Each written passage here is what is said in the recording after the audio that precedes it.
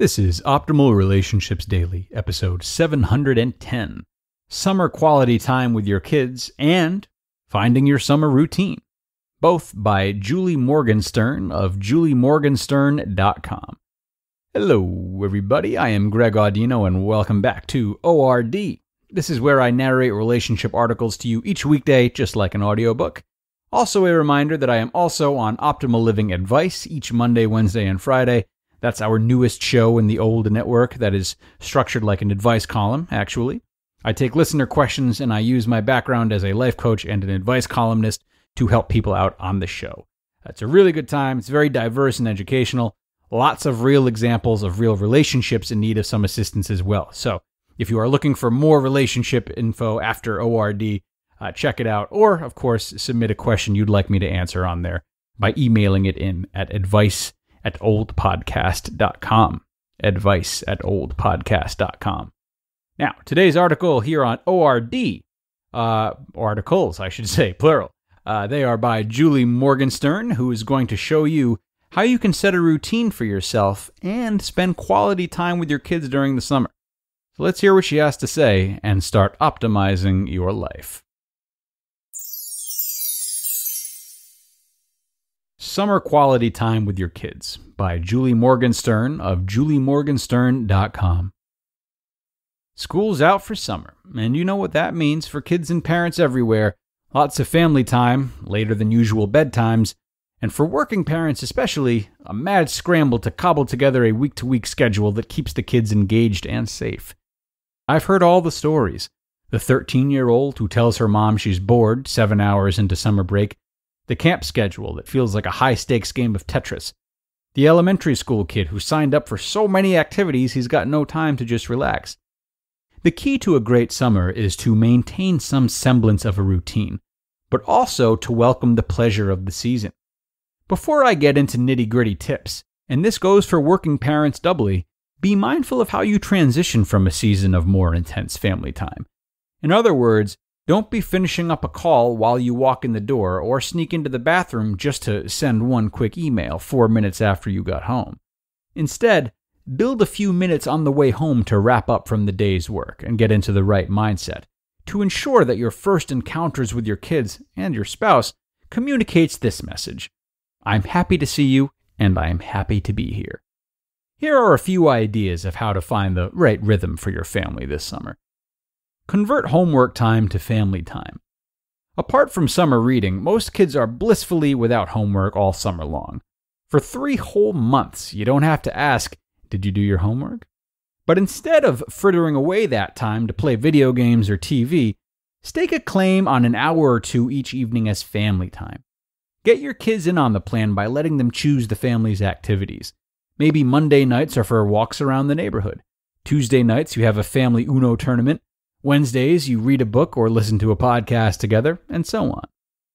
Don't lose your routine entirely. The season with no school, no homework, and limited activities can be a way to recharge. It can also be completely disorienting for kids to go from structured days to a free-for-all. Keep some of our regular routine in place, like standard wake-up and bedtimes, meal times, and if you have younger kids, some quiet time in the late afternoon. Regular chores like making the bed, clearing the table, and unloading the dishes shouldn't go away just because school's out for summer. Summer can have a slower, lazier feel, but it shouldn't be routine-free. It'll also make getting back into the regular swing in the fall an easier transition. Build in downtime. In some parts of the country, I'm looking at you, New England, summer represents the only time of year when it's warm enough and light enough to spend hours a day outdoors. As a result, some families overschedule activities. First, we're going to the beach, then we're hosting a cookout, then we're walking to get ice cream, then we're hosting our fireworks display. A few days of that pace can be fun. A summer of it will leave you feeling depleted. Attempting to book fun into every available hour will wind up no fun at all. Plan family time beyond vacation. Lots of families will vacation together this summer. But why not also plan a few special outings closer to home? Maybe there's a summer movie night in your area, or an outdoor concert, or a local festival that can break your family out of ho-hum. Seek out those opportunities. Decide as a family what sounds fun, then get it on your calendar. And that wraps up our first great read for the day, guys. I will have another post in just a sec. But first, speaking of spending time with your kids, it is often a challenge to impose a limit on your child's exposure to electronics, especially when school's out during summer. But what if your kids get to receive fun projects to keep themselves busy? Introducing KiwiCo, a monthly subscription box for children of all ages. I gifted the Atlas kit to a friend of mine where he and his daughter bonded over collectible cards and stickers for their customizable adventure book.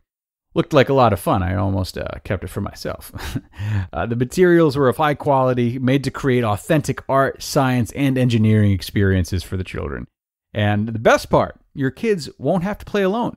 KiwiCo projects are made for kids of all ages, as including you parents, with 7 lines that help spark creativity and innovation. There is something for every kid in your circle of family and friends. And what kid doesn't love to receive mail? Because I don't know of any. KiwiCo is redefining play with hands-on projects that build confidence, creativity, and critical thinking skills. There is something for every kid or kid at heart at KiwiCo. So get your first month free on select crates at kiwico.com/ORD. That's KIWICO.com/ORD. Finding Your Summer Routine, also by Julie Morgenstern of juliemorgenstern.com. By early June, kids are excited for the last day of school, and parents, eager as they are for a break from the daily grind, are thinking, what the heck are we going to do for the next 3 months? Every parent lives in fear of hearing their kids say those 2 little words, I'm bored. Summer is the season for a break in our normal routines. It's a good thing. But it can also be anxiety-provoking, as the things parents typically anchor the family calendar around, school and kids' extracurricular activities, are conspicuously absent. You don't have to be lost, untethered. You just have to find the routines that jive with a more laid-back season. Here's how. Number 1. Anchor the day around 5 transitions. There are 5 common touch points that exist, whether school is in session or not. Waking up, getting out the door, afternoon, dinner, and bedtime. These 5 moments anchor your child's day in every season. If you have a routine for these, you'll never feel too out of control. Number 2. Think about Saturdays and Sundays as 7 blocks of time. Friday night, then Saturday and Sunday mornings, afternoons and evenings. Think about how you want to spend each block ahead of time, whether it's the fun stuff, beach day, barbecue, pancake breakfast, or obligatory stuff, grocery shopping, yard work. It means you won't ever get too behind on the things that always have to get done, regardless of the season. Number 3, automate some fun. Kids and parents can struggle with the lack of built-in interactions with other kids and families, which happen naturally at school. In the summer, create routines and habits that make getting together with friends easy. One idea: host a Friday night movie night for your neighborhood friends and their kids. Your friends anchor their schedule around that given. You get faster at setting up the space, having the right snacks, and selecting the movie because you get weekly practice. Everyone wins. Number 4. Summer is a time to make memories. As kids change and grow, so too do family traditions. What family summer tradition can you establish this year, and how might you be able to adjust it in the coming years? One family I know attends a family reunion during the second weekend in June every year. It's on their calendar well in advance, and they look forward to it. Another family vacations outside the U.S. every summer. The mom, Claire, says it's the best way for her kids, aged 14, 11, and 7, to spend quality time together. Another family rents a giant lake house with 3 other families for 1 week in July. It's a way for the parents and kids to stay connected, even though they don't live close to each other the rest of the year. Summer should feel different. It's nice to take a break from the pace of the school year, but that doesn't mean it should be without routine at all. Pick and choose for your family where structure is paramount and where it's okay to be a little lax. The right mix will keep everyone feeling grounded and connected. You just listened to the posts titled Summer Quality Time with Your Kids and Finding Your Summer Routine, both by Julie Morgenstern of juliemorgenstern.com.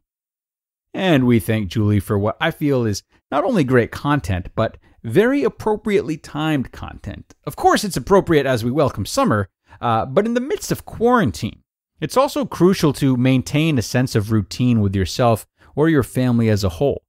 What we recognize as summer has and will be a bit extended, so it's more important than ever to listen to Julie's words, develop a fulfilling routine, and tailor it to family connectedness and similar simple yet important values. And with that, let us wrap up for the week, friends. Thank you so much for joining me this Friday and this week. Check into oldpodcast.com and let me know if you have any summer plans that you are anticipating. We would love to hear from you, so don't be shy.